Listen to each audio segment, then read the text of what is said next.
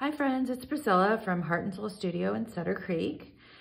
This afternoon I wanted to give a quick tutorial on how to paint the circle boards that you get in the kits for the backgrounds of various projects that we offer for the paint-alongs. One of those projects is this cute little boots.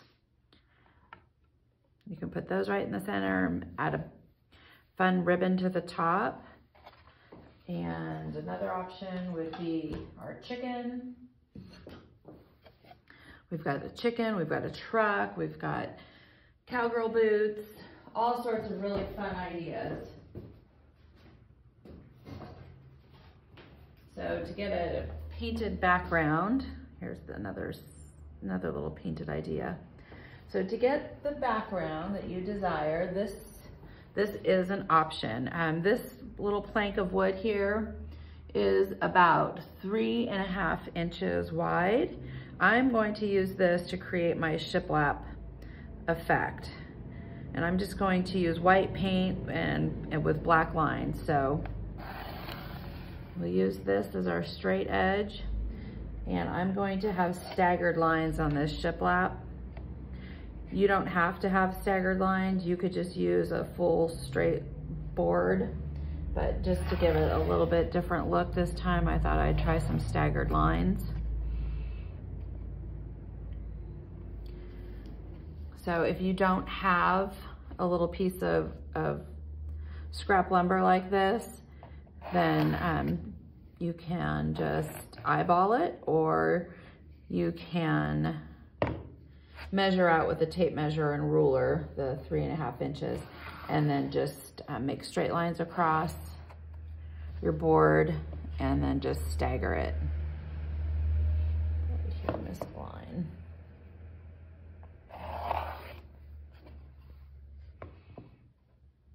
So when you're staggering these, just try not to line them up. You want to, offset it a little.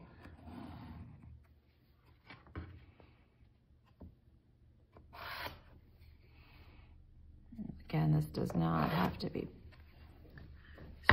too perfect.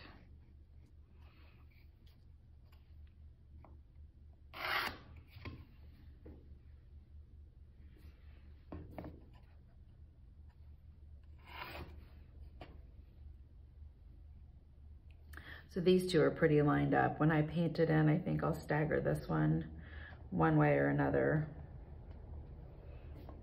Just a touch, maybe more this way.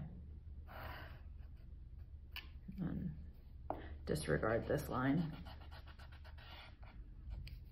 Okay.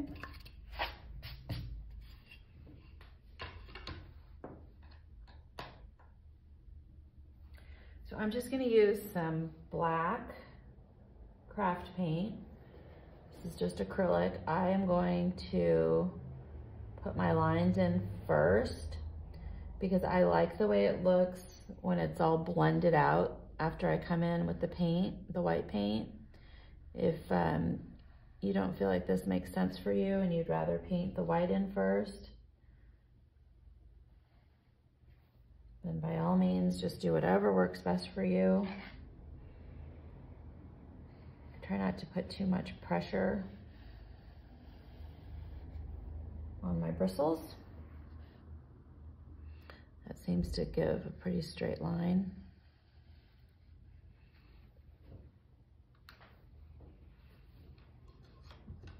If you would prefer, you could just sacrifice a ruler here and dip it in the paint and then just drag straight across.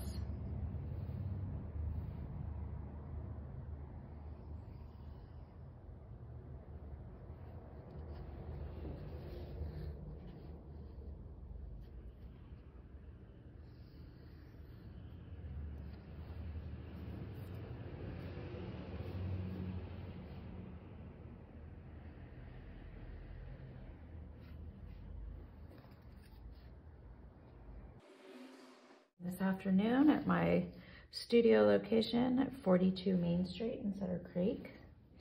So hopefully you've had a chance to come in and paint with us.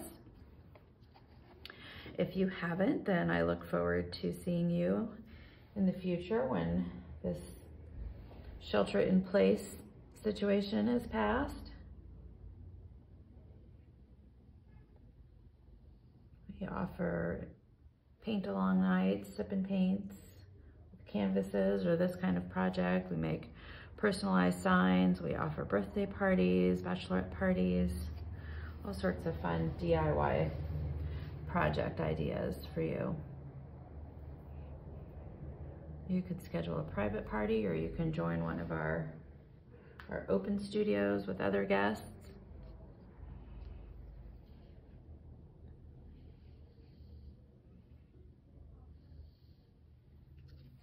Okay, so that looks pretty good.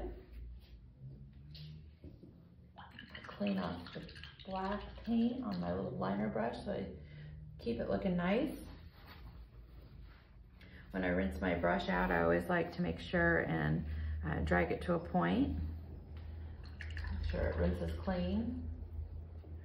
So drag it to a point and then it'll stay nice and fresh for when you need it again. So I have this 1 inch chip brush, and I'm going to use some just white chalk paint. Really like the way chalk paint flows on the wood boards. Acrylic paint would work fine as well. The chalk paint just seems to have a nice consistency, and it sands really pretty as well.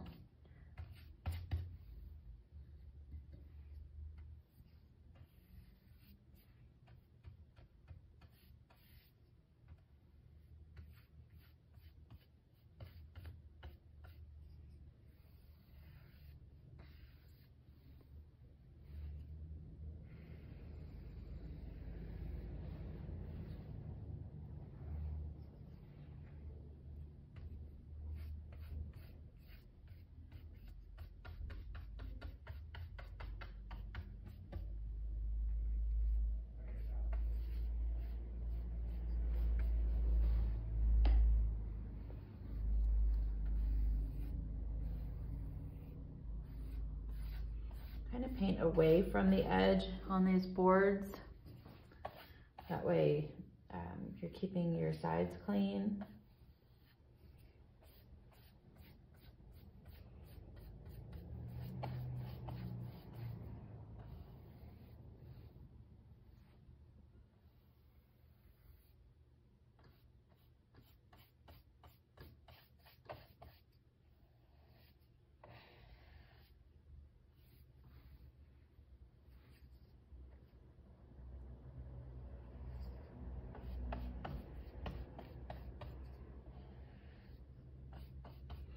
Probably would have been easier to just go ahead and paint the whole board white and then do your black lines after. But we're here and it'll look good.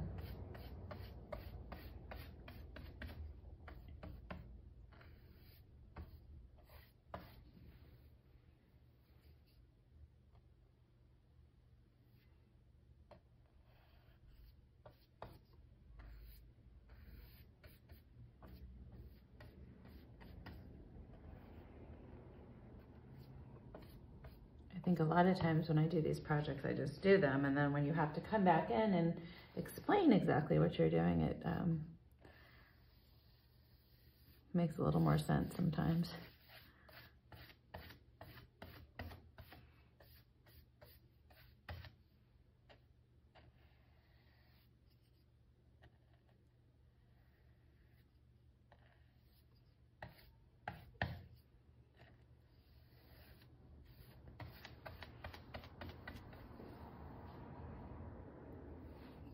So I'm not really trying to get like a perfection here, because I am going to come back through and sand a lot of this off.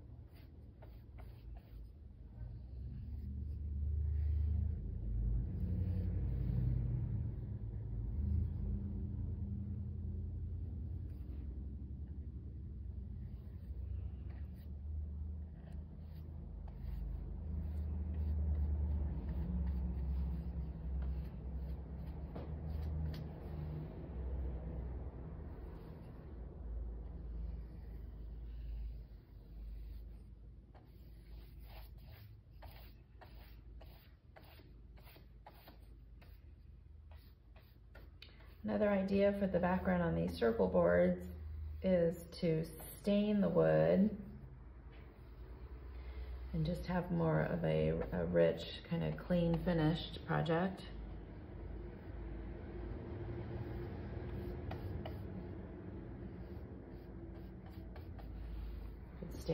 Stain it gray, or there's all sorts of different colored wood stains out there now. When you purchase the kit, you'll get the paint, the black and white paint, to paint it like this. And you could just do it all white, you could do it all black, or you can, you know, make some sort of distressed look.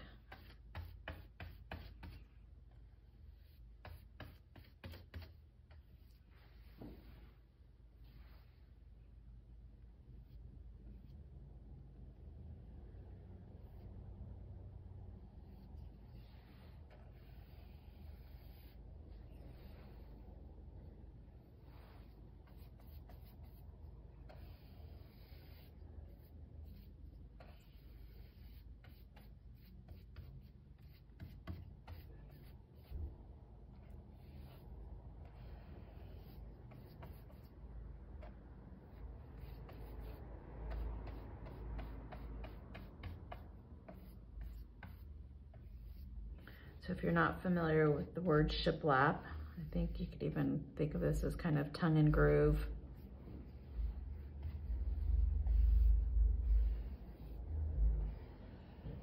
Some sort of paneling.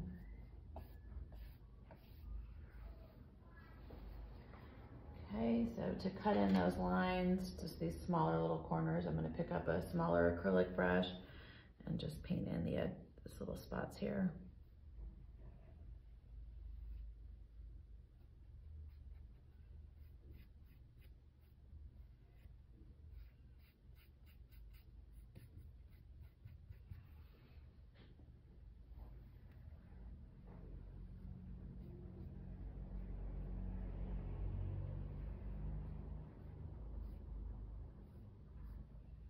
So our studio is located in Sutter Creek, which is a historic gold mining town. It's got a lot of fun coffee shops and restaurants and boutiques and a music venue, Sutter Creek Theater.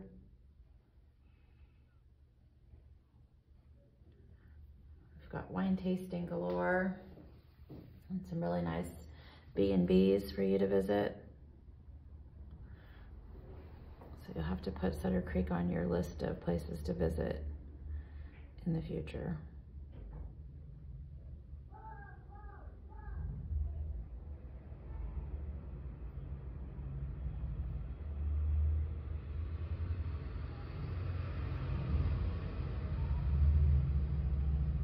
Just kind of touch those up.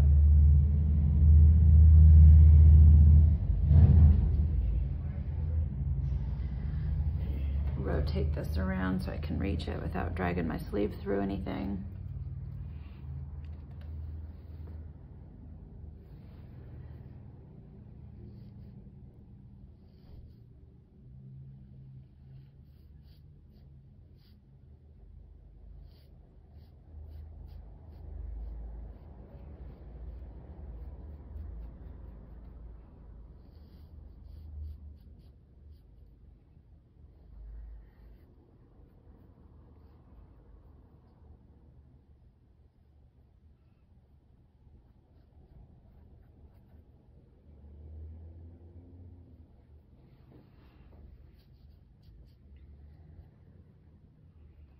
Okay, so there you have it.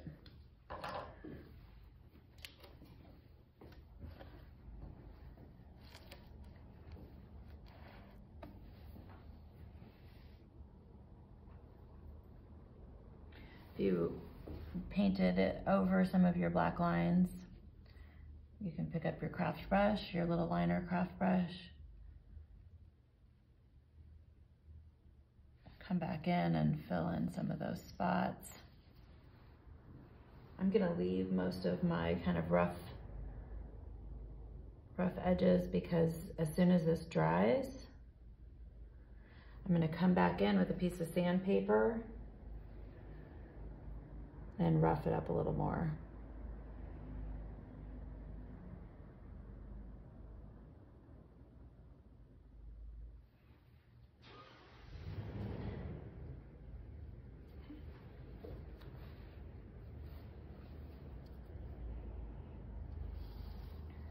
All right, so there you have it. So this would look really pretty painted like this, and then now you can put your artwork on display.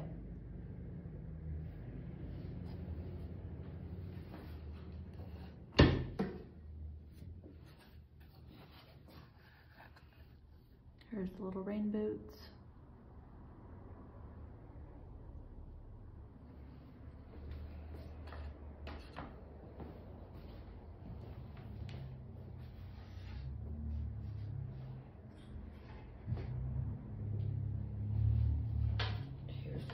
Different chickens that you could also have on there. Then across that chicken you could write welcome or whatever, welcome to our home or farmhouse, whatever you'd like. Or there's this version where we've put the lace pattern. It's just a sticker stencil overlay of the chicken. We have all sorts of different fun options for you to consider. Anyway, have a great afternoon, and if you need anything, please feel free to contact me. Heart and Soul Studio, Sutter Creek. Take care.